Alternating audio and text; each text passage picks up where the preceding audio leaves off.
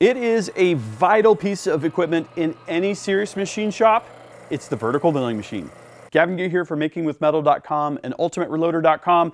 In this video, what I want to do is give you a guided tour of my vertical milling machine. This is the Precision Matthews PM-949TV.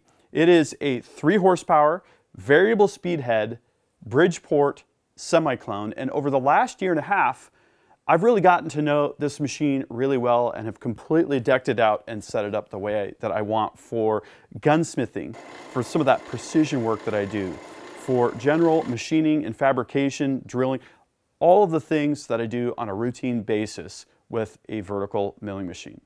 So we're going to walk through each section of the machine and break it down in detail. Look at levers, knobs, feeds, and speeds. We'll talk about some of the materials and construction tolerances. We're going to evaluate the machine for precision. We're going to do some demos, some drilling, some boring, some facing, and milling. Those are some of the common things that I do on the machine. And then I'm going to talk about all of the little tweaks that I've done to this machine, some storage and organization systems, some tooling, how I've set up my cabinet so that I can have a highly efficient workspace. Let's get to it. So for the tour of the machine, we're going to start at the very top and work our way down. Here on the left-hand side of the head, at the very top, we've got the motor. This is a single-phase 3 horsepower motor. It's also available with a 3-phase 3 horsepower motor. In both cases, that would go through a 20 amp breaker. Working our way down, we've got the spindle brake. You can actually move this around. I like to just have it kind of pointing straight forward. We've got the motor control switch, the power down feed selector lever. We've got 0.06 of an inch per revolution, 1.5 thousandths, and 3 thousandths. The overload trip clutch, we've got the engagement lever, all this for the power down feed. The direction control, we've also got a fine down feed control wheel that's included with the mill so that you can very precisely feed the quill in the downward direction. We've got the oil cup for the quill. This is not for any kind of rotation, it's literally just for the quill sliding inside of its machined sleeve. And it's going to use 30 weight oil for that, so it's not whey oil.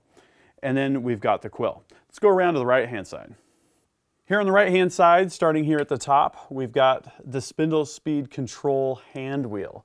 There's 2 speed ranges for this variable speed head.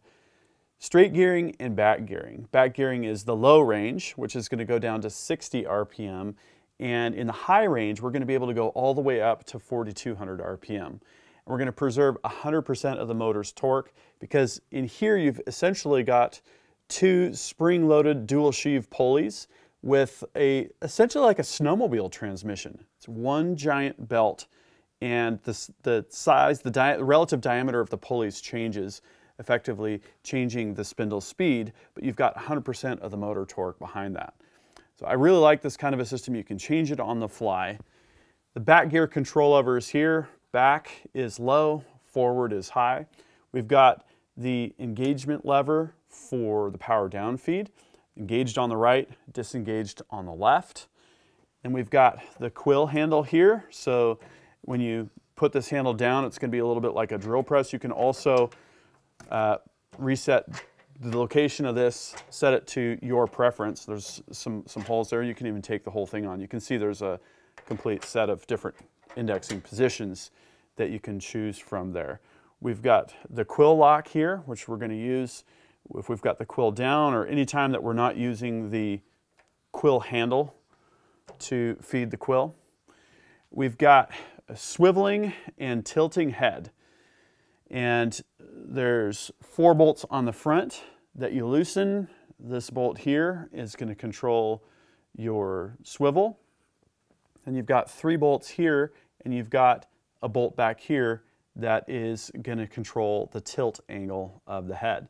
One of the things that's important to do when you set up a milling machine is to tram the head in, where you get the tilt and the swivel dialed in exactly so that if you have a large diameter cutter on here, the plane of that cutter is coplanar with the plane of the bed. And there's multiple ways to do this. I like to use a rod chucked up and then in a collet and dual indicators. And if you set up the indicators correctly, you can actually set your swivel and your tilt so that you know you're dialed in basically in either direction when the indicators read the same value. A little bit tricky to set up, but once you get that handled, it's a pretty good way to go. Okay, so working our way back, we've got the ram. This ram can be moved in and out. There's 2 locks here.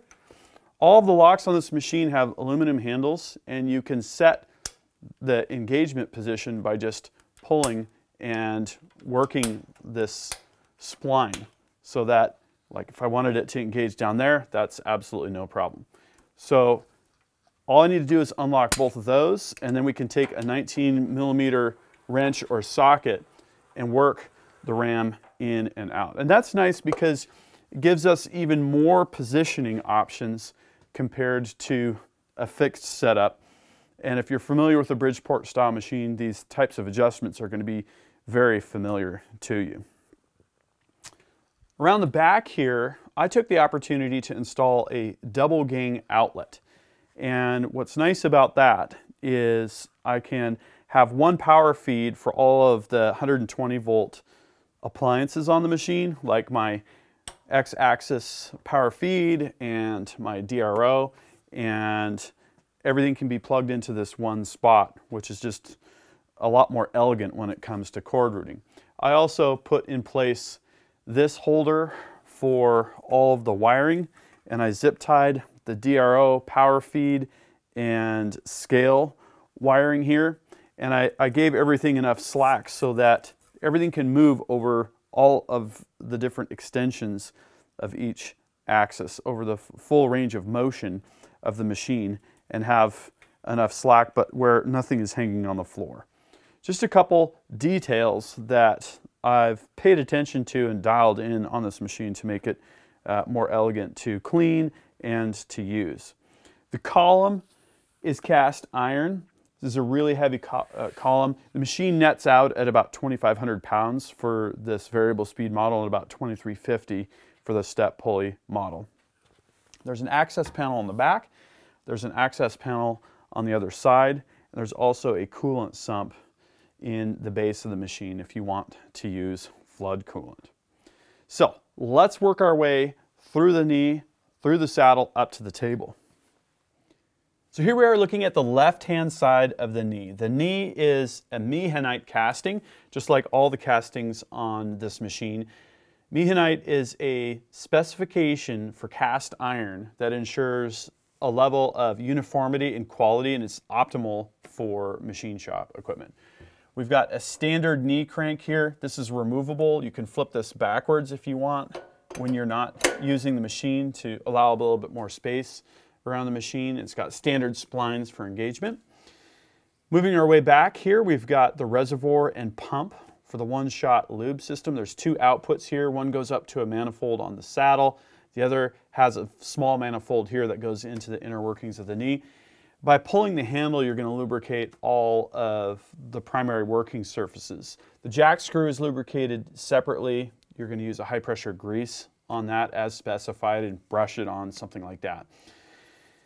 And then behind this we have the locks, and just like the other ones, these you can pull and re-index so that they're exactly engaging at the point where you like them to engage. So if you're working the knee, you're going to have these unlocked, and then while you're doing machining, if you're not operating the Z axis, you're going to lock these down.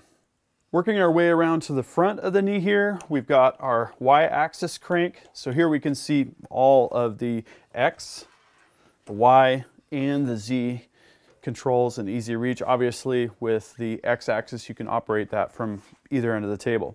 Okay, so from the knee, working our way up, we've got the saddle. The saddle is the bridge between the knee and the table. The Y-axis lock is here.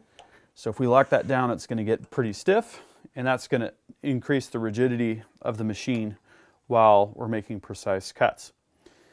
On the front of the saddle, we've got the X-axis locks. So over to the right, about like that, is an optimal angle for those. Again, we can adjust exactly where these engage And if we don't need the X-axis locked in, we can either leave it just floating above the tightening point, or we can flap them to the left so that we get a visual indication of whether they're locked or not. Moving from the saddle up to the table is precision ground on the top. Again, it's a Meehanite casting. You can see the M right here. That's how you can tell it's Meehanite. There's also an M up on the column. The table is 9 inches wide by 49 inches long, and I really like that when it comes to a milling machine that you're going to use for things like gunsmithing, because sometimes I'm drilling barrels or I'm inletting stocks for rifles, and you need a lot of table real estate for that. Also, you can leave a milling vise set up and something like a rotary table or a spin index, dividing head. It gives you the room to have more area to clamp around and to leave multiple jigs to set up if that's something that you need to do. I wanted to quickly show you the 3-axis DRO. That was an option that I added for this machine. I'm planning a separate video, so I'm not going to go too in-depth here, but unlike with a lathe, I feel like a DRO is a necessary piece of equipment. You can get by without one, but it makes your life so much easier. We can do things like zero out X, Y, and Z, and then I'm going to move the X-axis here. You can go a certain distance. If we need to drill a series of holes, for instance, that's incredibly helpful. We can use an edge finder to find an edge and or a corner and then zero things out. Or if we need to, we can also enter a value. So if we used a 1/2-inch edge finder and we want to call our offset a 1/4 inch, we could just hit X and then type in 0.25. Now the X-axis reads 0.25. Now when we come back to 0, it's truly going to be at the edge. We can also use this as a calculator. So if we hit cal and go 0.5 plus 0.5 equals, okay, we have 1, great. Now we hit cal, that goes off and we're back to the DRO mode. So you're going to want to check the Precision Matthews product page for whichever mill you're looking at. They have some new offerings and different offerings, but this is definitely something that I would consider if you're getting a mill, and it's probably worth it to have Precision Matthews install it, because the installation of a DRO is a very complicated and time-consuming process. If you're mechanically inclined and have the time, definitely consider doing it yourself. Another option I elected for on this machine is an X-axis power feed. This is another thing that is very nice to have. You can get by without it and hand crank, but a power feed is great for 2 reasons. One, it's going to get you a nice uniform cut, and second, you've got rapid traverse. So let's go over the controls real quick. This is the AL310S. I noticed on precisionmatthews.com that they've actually got 2 models that are available right now, a standard duty and a severe duty, and this would translate to a standard duty. So we've got a power switch.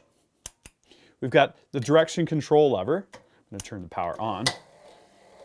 We've got the speed control, which is on the knob here. That's for the actual power feeding. You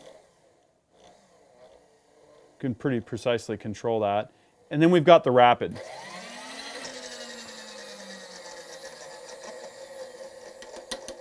We have to wait for that to stop, and then we can rapid the other way. And once you put it in the neutral position, you can instantly hand crank. So a really nice thing to add to your machine. So before we go to the demos, I want to look at a couple quick evaluation criteria. We're going to look at backlash for the X-axis and the Y-axis, and then we're going to look at spindle runout. And for the backlash, I'm just going to do a super simple test. We're going to take the X-axis, lock it down nice and snug, and then I'm going to come down here to the X-axis handle and look at how much movement I have without starting to move the table. And I would say it's about, you can kind of see that, it's about 0.03 of an inch. I have not adjusted this yet, and there is anti-backlash adjustment nuts for both the X and Y axes. So we could tune this in, but I actually wouldn't do that because it's going to get a little bit more stiff and it's going to accelerate wear. On a non-CNC machine, the backlash is not nearly as critical. Let's look at the Y-axis. For the Y-axis, we're going to do the same thing. We're just going to lock down the Y-axis lock, and then very, very gently move the handle the amount of free play that's present. That's about 2/1000ths of an inch. So that's good, if not just a little bit on the tight side. For spindle run out, I've got a 10th dial test indicator set up here. This is a Mitutoyo dial test indicator where every tick mark on this dial corresponds to 1/10,000th of an inch of needle movement. And I've got this set up so that it's going to run right inside the ground surface of the R8 taper inside the spindle. And what I'm going to do is just move the table along the y-axis until we're dialed to 0. That looks good. I'm just going to move the dial just a touch there. Okay, we will call that 0. We've got the machine in high range at maximum speed, and that means that we can just revolve the spindle here by hand to get an idea of where we're at with run out. I'm trying to apply equal forces here in all directions so as not to impose any undue deflection of the spindle. So our spindle run out was within spec, which is good, and that means it's time for some machining demos. And I thought I would start with a drilling scenario. I've got some mild steel, I've got a 1-inch diameter Silver and Deming twist drill bit, and a keyless chuck. The nice thing about this machine is that with an R8 spindle taper, we have the ability to use a wide variety of tooling. We can get really inexpensive tooling if you're on a budget. You can get really high-end tooling, but this would be the most popular spindle taper for a vertical milling machine. And I already had a bunch of R8 tooling, and that means I can just go ahead and use it with this machine. I'm using the wrench that came with the machine. I've got the spindle breakdown. We're just going to need about a 1/4 turn of actual tightening. Good to go. Now I'm going to just put the drill bit in the keyless chuck to make sure that the flats are properly aligned here. That means we're ready to do some drilling. So now that we're getting down to business, I took off my ring, I've got some safety glasses on, and we're ready to roll. What I'm going to do is I'm going to put the machine into low range. Make sure that our chuck is tight here. And in low, forward is forward, reverse is reverse. In high, forward is reverse and reverse is forward. Just like a Bridgeport milling machine, it has to do with how the back gearing works. So we're in low range, we're going to go forward. We've got correct rotation there. And I think I'm going to speed things down. Let's go to about somewhere around 300 RPM is probably going to be a good setting. We get things positioned here. Okay.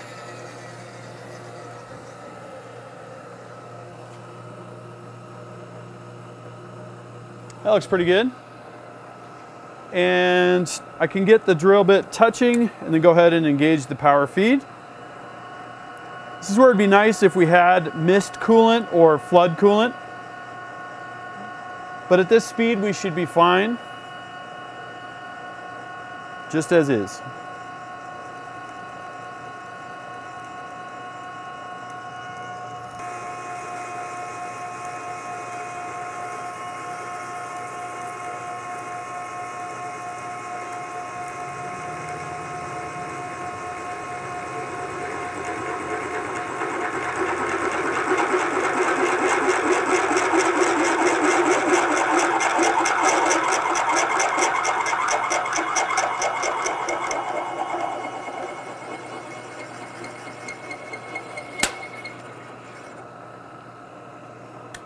There's our hole. So I swapped out the drill chuck for a boring head. What's nice about the boring head is that we can bore to almost arbitrary diameters.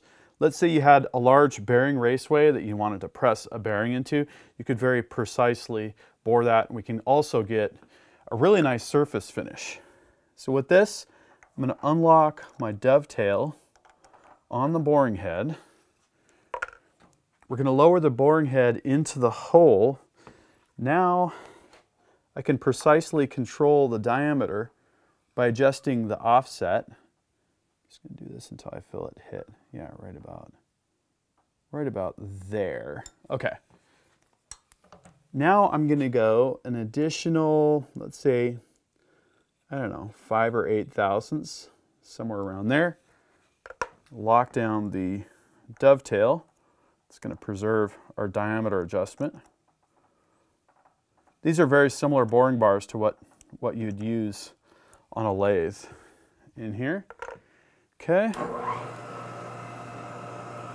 Now we can get down close, right about there. Gauge our power feed. Put a little oil on the situation.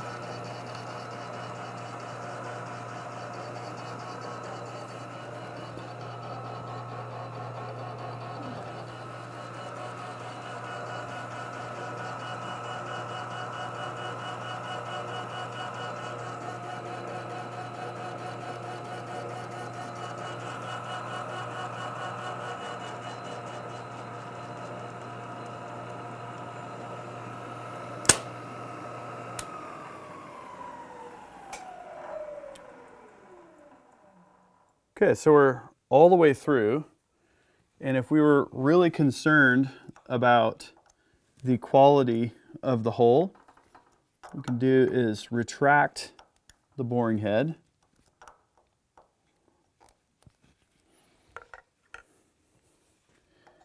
Like so, just towards the middle, unlock the quill and retract it. That is a hole with really nice surface finish, which we can control the diameter of very precisely, no problem, even when we've got an interrupted cut. This time I've swapped the boring bar for a 3-inch face mill. This is an AccuSize face mill that uses indexable carbide inserts. This is a really nice tool to have. What we're going to do is face the top of this aluminum chunk.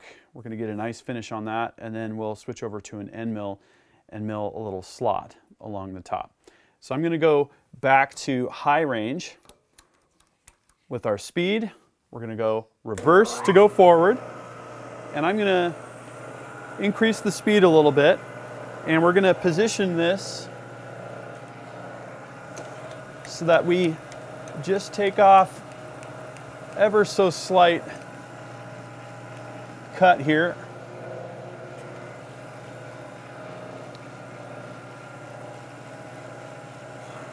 Okay, right there.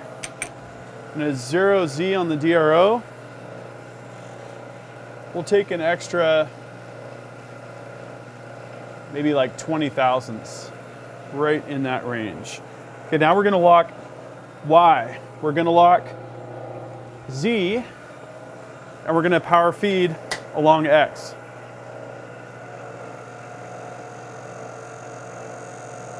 And we're not getting a complete clean surface there. So I'm going to take the Z axis, unlock it. We're going to go up to 35 thousandths.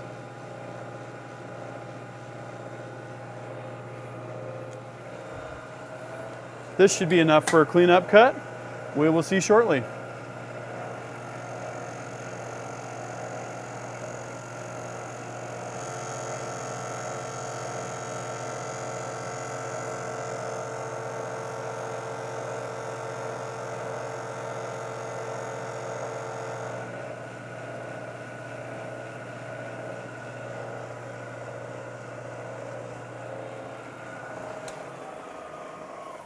All right. That is a real nice looking finish on there. So I've removed the 3-inch face mill and I've replaced it with a 3/8-inch double-ended solid carbide end mill held in place with an R8 collet. An R8 collet set is a great thing to have with a milling machine like this because you can hold a wide variety of tooling with them and you don't need to go overboard. Something like an 8-piece set is going to be totally adequate. This is a collection of collets I got from Grandpa, and if you have a 3-axis DRO, they typically come with an R8 collet rack or tooling rack. You can use them for a wide variety of things, but they're kind of best for tooling. So we've got the end mill installed. We're going to stay in high range. I'm going to turn on the machine. Again, we turn it to reverse to go forward in high range. We're going to go ahead and increase the spindle speed just a little bit.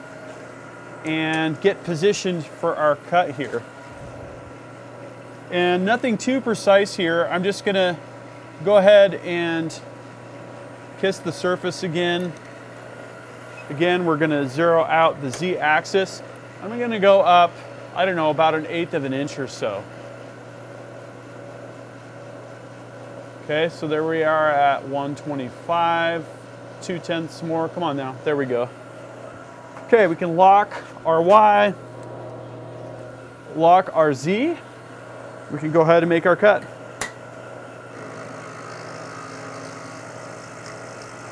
Let's go ahead and max out our spindle speed. There we go, 4,200 RPM. Sometimes while we're running, we can vary the spindle speed to get just the right cut. You can listen to what's happening and fine tune things accordingly. Cut. Unlock Z, go ahead and drop the table. We've got a nice slot we've cut.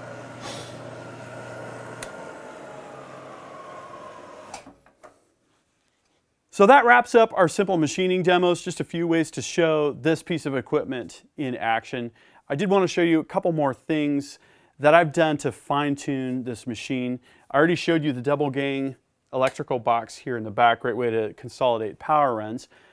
Up here on the top of the ram, I've used the threaded hole that we've got up here for the lifting eye as a mount and a pivot point for this custom tooling rack. This is just made out of 3" by 3" angle iron, and it's a way for me to keep all my most frequently used tools within an arm's reach, which is exactly how I like to run the machine.